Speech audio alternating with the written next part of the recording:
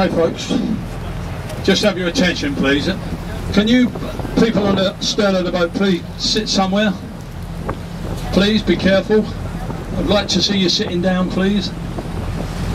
Many thanks. Okay, not to be alarmed about, but I must give you a health and safety notice.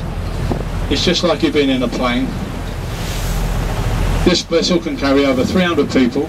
We've got life-saving equipment for that said amount. We've got it in the form of life rings, life rafts, buoyancy apparatus. Clearly marked throughout the boat with a little green and white international sticker. We're in constant services, contact with all the marine services. Sit back, enjoy. We're over the tide for a bit, because tide runs into London today. High water will be about 1 o'clock. So we're going over the tide.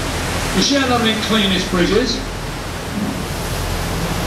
Well, in 1894, it cost £1.2 million to build it. They've just finished painting it. It's cost more money to paint it than it did to build it. How about that? It's amazing, isn't it? Okay. Over on your left-hand side, you see this here, where the bridge is on this entrance here, to your left-hand side. This is the entrance to St Catherine's Dock. This was the first ever enclosed dock ever put on the River Thames. The reason for doing this was to stop the pilfering and thieving out of the barges.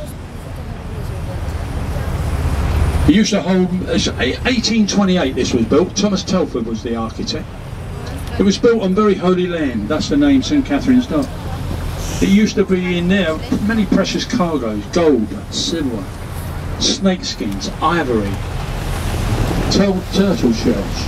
But the most important one of all was the poppy. Over 100 tons of opium used to go in there.